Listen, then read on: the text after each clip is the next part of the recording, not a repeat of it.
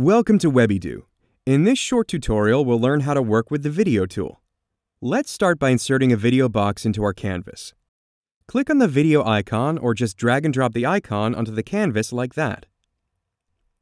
On the top menu panel, you can set the exact size and position of your video player.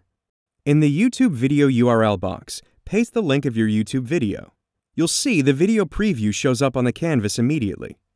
It's always best to name each video you upload in the title box in order to improve your SEO efforts, the optimization of the ranking of your website and the results of search engines.